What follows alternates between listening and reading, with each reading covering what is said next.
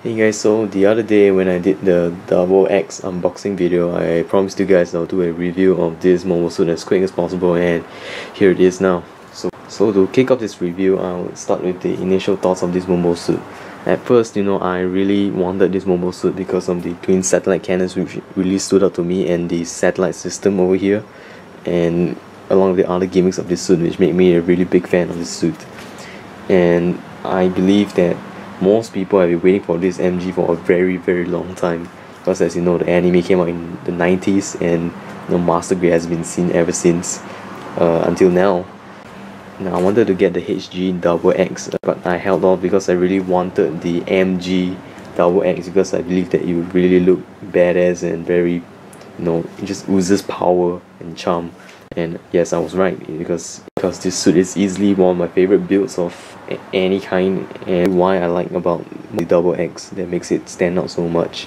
Okay, one thing I really didn't like about this suit is fingers, because the fingers are the static kind, which can be a good thing because it's solid and doesn't move around a lot. More and more kids with those fully articulating fingers, and it's a shame that they didn't put the fully articulating fingers in. But it's okay, because this one will do, because it holds the weapons up fine, and I really have no qualms about it. One thing that they have done really well with this kit is the color separation and the articulation, which I'll demonstrate later. Now, the color separation on this kit is amazing. I'm not too sure you can see this, but no, I've done no panel lining or whatsoever on this kit, and this kit looks amazing already. The amount of details on this suit is just wow. Stands out among the other mobile suit. I just don't know why, because maybe the suit was very well designed from the start, I don't know, but no, I think this is one of the better looking mobile suits up to date. I believe quite a bit of people would actually stand on my side, but of course everyone has their own opinion, so you might not find this suit as attractive as the others. Start with going about the red. So there's several red parts on the mobile suit, which is the head over here, and the waist area, and the crouch, and the knees. They're all red. And now onto the yellow. You have the V-fin, the chest, and the toes. Collapsible gimmick of the mobile suit being this part here and this part here on both sides of the mobile suit. It's made of dull gold. I'll give a closer look later on when I do the articulation of the mobile suit. For now, please bear with me. The dull gold is, it's this kind of gold. Well, it's not really a gold, but as I said, it's a dull gold, but it still looks quite good. It doesn't shine a lot, but I'm not too sure the Hyakushiki 2.0, which is coming out in a few months' time, would use this kind of dull gold, but I'm perfectly fine with it. It looks very good. And now, the satellite system uses a clear yellow. I'm not sure you can see that. Here's a dull gold for comparison. The dull gold might look a bit shiny because of the lighting up there, but well, it's not really the kind of extremely reflective shiny gold, more of a matte gold kind, probably a bit more matte yellowish. And here's the clear yellow, which is over here, and you're given this kind of, they're not stickers, more like paper with foil wallpaper pasted onto it, and then you just plug them out like pieces of paper, and you just paste them in, and then you would paste the clear parts into the satellite system. That's about it for the yellow.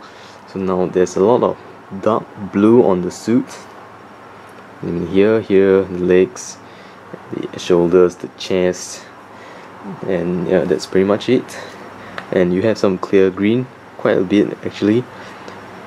The camera, you have it on this satellite cannons over here, and these satellite cannon thingies are quite cool gimmicks too. I'll show you guys later on.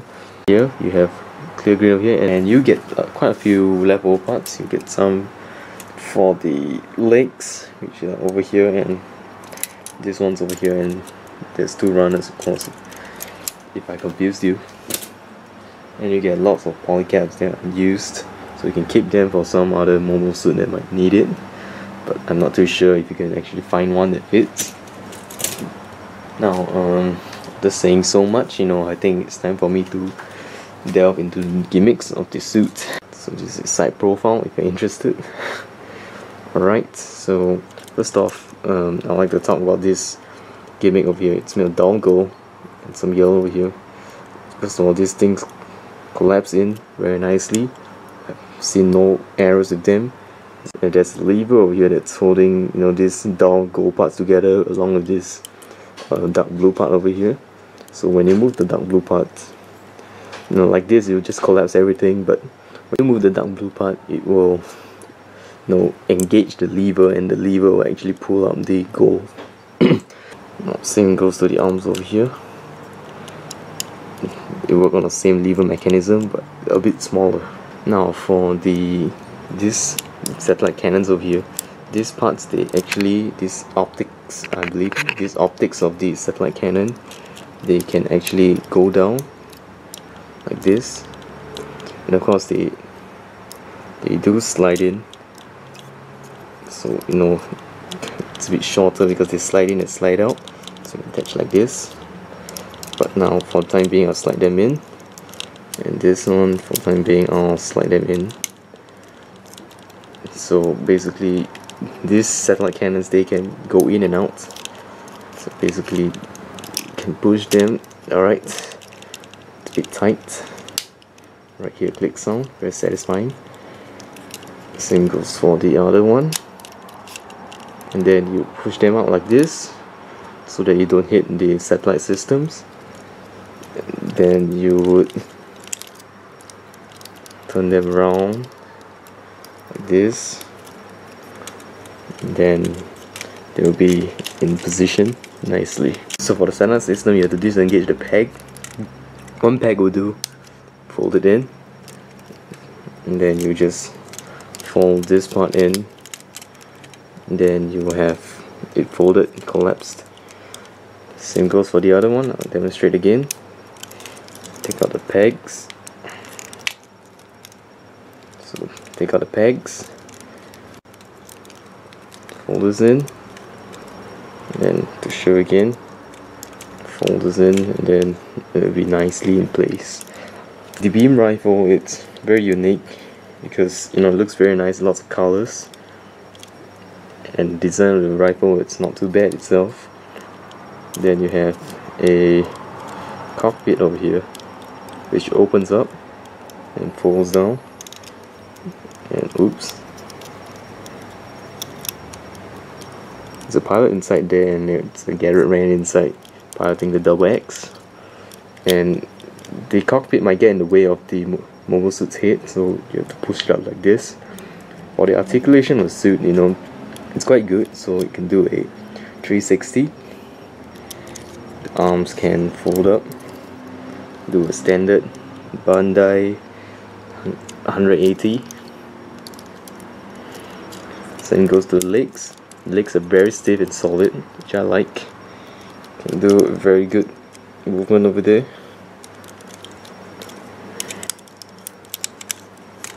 Side skirts are actually beam saber handles, so you can attach the beam sabers into this beam handle and have the mobile suit to hold it.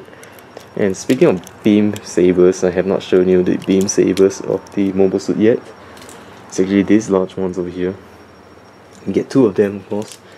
They're not your regular ping beam sabers, which is a good thing, and it's quite unique because it looks very, very high output, I would say. And one more precaution is the Vulcans on the chest. I actually lost one of the parts, and it's very hard to find it, so please don't lose it. Keep it somewhere safe. They move up like this. The back skirt doesn't move a lot. Now the thrusters over here, they're not really movable. Now the shield actually folds like this, and it's comprised of several sections over here, so you can fold it and then you can turn it around and do all sorts of stuff with it. But I'm gonna leave it like that for now. It's held by a peg over here, which attaches into the elbow of the mobile suit, and I'll attach it. It's right here. And you have a shield. Now I like this shield because it doesn't really impede with the movement of the arm too much, because you can extend it out. But it can be quite flimsy, but but so far I haven't had any problems with it yet. And you get a Tifa figure over here. I can't remember her name, but I think it's Tifa. Get a Tifa figure over here. Don't focus. Yes, very nice. And then you get Tifa figure over here, but they don't give you one of Garrett, so that's a shame, but it's okay. Now this suit, it's not flimsy, it's quite flimsy, but not too overly flimsy. It's still quite solid. Been quite pleased with Bandai's engineering nowadays. Now I think I pretty much covered all about the suit for now. I guess now I'll talk about the things that you should take note when building this particular kit. So now moving on, the suit is quite simple to build. There's nothing much to take note about the building of this suit. It's quite simple. I recommend beginners who are building MGs to start with this. This is a very good suit to start with. And remember, when you're securing the feet to the waist, it can be quite tight. So please keep an eye on it.